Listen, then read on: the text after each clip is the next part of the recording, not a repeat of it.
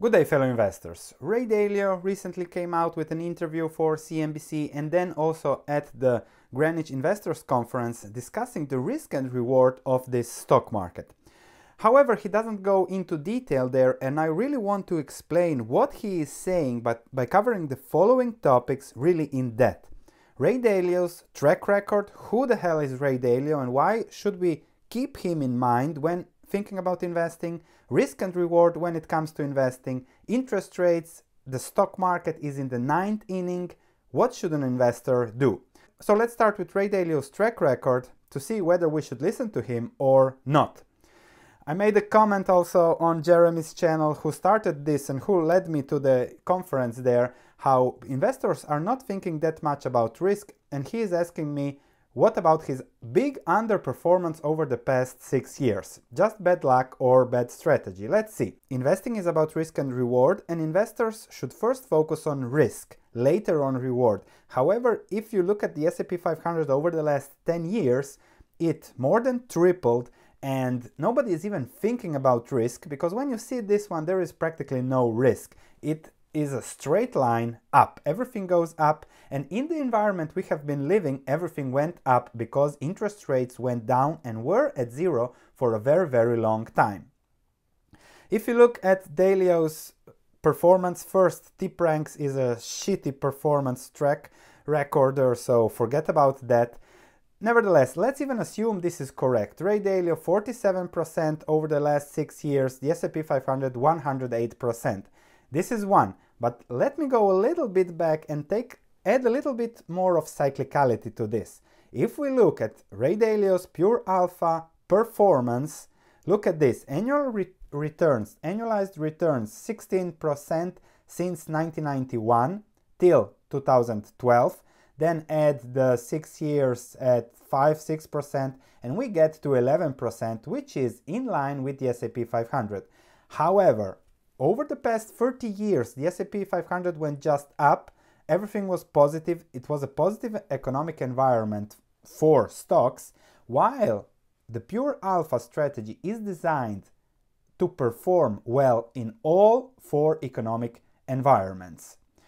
S&P 500, it goes up and down, and we haven't yet seen the downturn that will come after this bull market. However, when that happens, the alpha portfolio from Bridgewater will stay at least flat or even increase. So that is where, give it a cycle, and then you see why Ray Dalio is managing $180 billion, because he is protecting those people's money and giving a return to it. So the risk, he firstly focuses on risk, and then again, risk and performing well in all 4 environments that nobody knows what will happen. So the all-weather is designed to perform well in each of these 4 environments, and over the last 35 years we have had one with growth in economy, growth in expectations, everything good for stocks and interest rates going down. And the all-weather portfolio performed equally to the S&P 500. However, if we have one of the environments we have had in the past, like 15 years of stocks going nowhere, 30 years of stocks going nowhere, then you will see how the all-weather portfolio outperforms. The 15 years there, the last 15 years where stocks went nowhere, Ray Dalio made 16% annualized. So that's the big difference. So don't take, when you measure performance, please don't take one bull market that was rigged with lower interest rates. As Ray Dalio says now in the conference, he says that most of the investing environment is long equities, and only in the next bear market we will see who is swimming naked, to use Buffett's analogy. So only in the next bear market we will see who is taking too much risk and who is protecting himself against the risks that are always there. The key is just whether the risks materialize sooner or later. So that's important. Give it a cycle when measuring performance.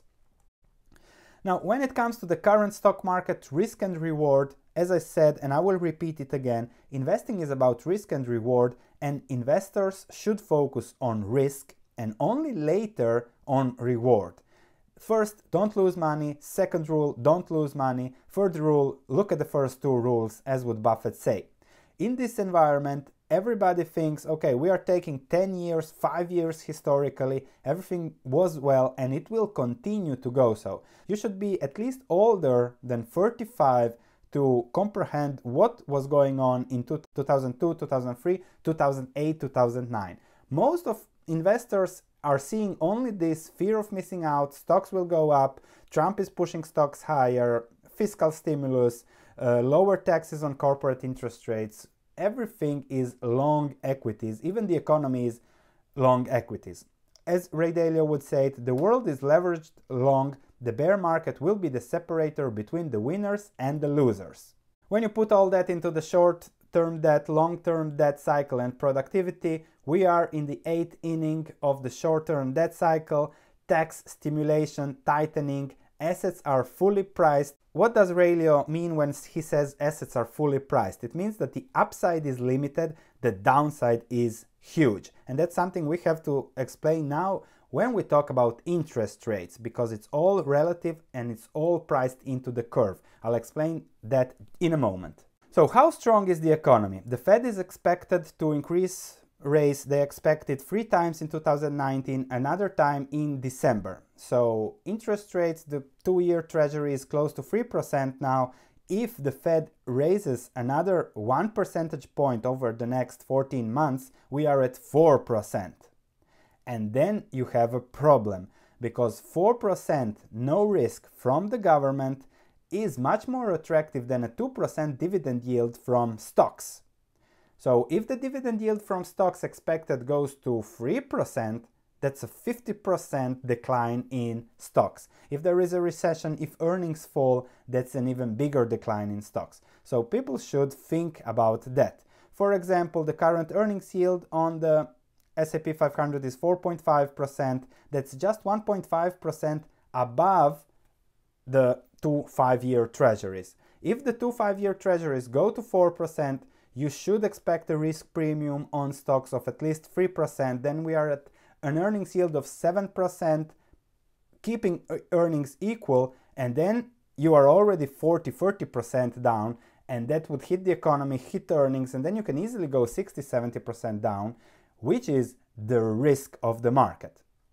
Further, there is a big discrepancy into the supply and demand for government debt.